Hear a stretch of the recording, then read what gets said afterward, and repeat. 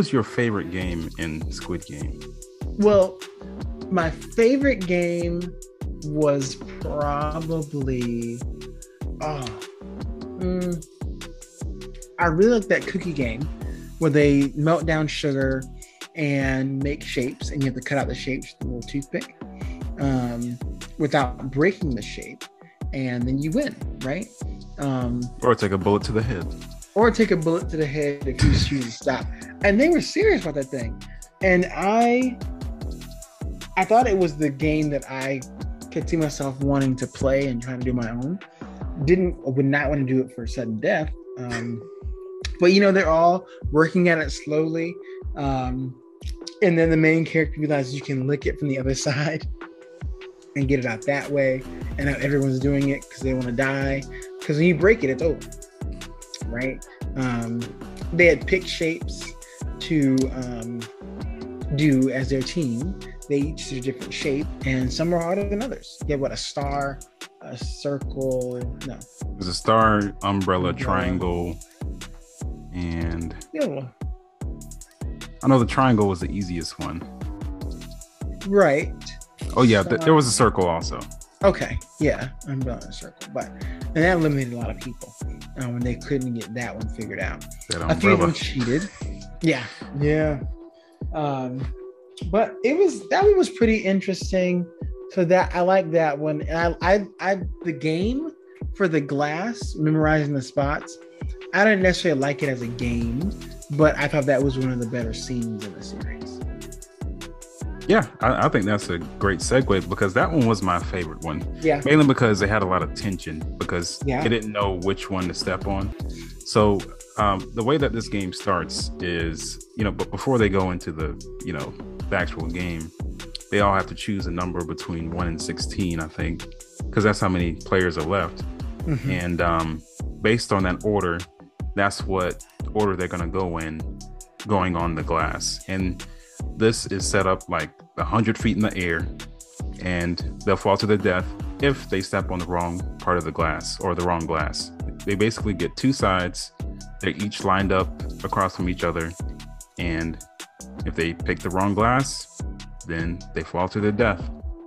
And also at this time, the VIPs, so basically these rich men who are just watching, for fun, they bet on them. They're watching them as they step on each part of the glass. Also with the front men there, just controlling the show. But that was one of my favorite ones because it had a lot of tension. Right. They had a time limit also. So they couldn't just stand there forever and try to figure out, okay, which one should I jump on? Also, I don't think I could be in that situation because I'm really not good with heights. And I you just passed out. Well, not even just that. I mean, I probably wouldn't even make it to the first one to jump on it. I'll sit there and slip because, that's a glass. Right, just jumping on glass and it's very far down. Yeah. And the first person dies is like, oh, wow, this is huge. And it was interesting because this was one of the first ones. Of course, it was a tug of war game, right, where you tug and the people that lose die because they fall to the bottom. But this one was the first one where it was like one-on-one. Your actions could kill the person in front of you. You could push them if they're going too slow. You could give them the wrong advice. You could give them the right advice and they fall through. It's really all on you though, which added to that tension. That was also the episode where we met I don't know what they were referred to as, but the VIPs. That's right. The VIPs. There's like 4 or 5 of them there, and just to watch. And they've been watching the whole time, I guess, from home. And they came in for the bigger games to watch in person. And they're being treated, they have human footstools. They're being served hand and foot. You get whatever they want. They're from different backgrounds, ethnicities. It was interesting concept, right? It really showed. What I noticed right off was what they were doing was betting on who would make it across.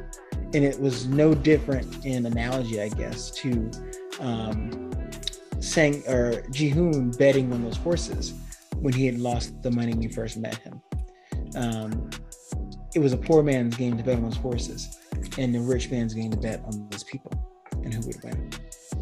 So, unfortunate, sad, but very interesting way of depicting it. Yeah, really nice parallel. And also in this game, the annoying woman, she makes it all the way there. What is her name again? Neo or something like that.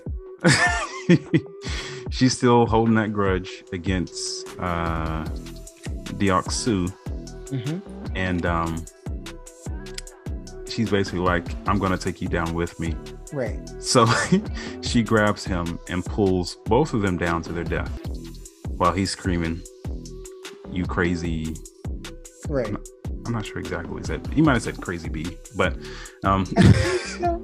but yeah, she tackles him forward, so we see what glass breaks of where to not go next. So she does the rest group a favor, but she finally gets rid of his character. I was tired of him. I didn't like his voice was my second least favorite because it also didn't feel like it matched who he was. It almost sounded like he was a wannabe Wolverine actor doing a voiceover for this character, and I did not like it. He was trying to be cool. Yeah, I didn't care for his voice either, but I was glad to see him go. It's like, that's a good way to go out. Dang. They were scorned, or she was woman scorned. It's like, I'm gonna take you down. That night meant nothing to you. I thought we were gonna make it to the end. You lied to me. I'm definitely not gonna help you out by taking the next step and showing you where to go or where not to go. So we're going out together, and I thought that was a really good move. Thanks for watching. And if you would like to be featured on our podcast, make sure to click the link in the description.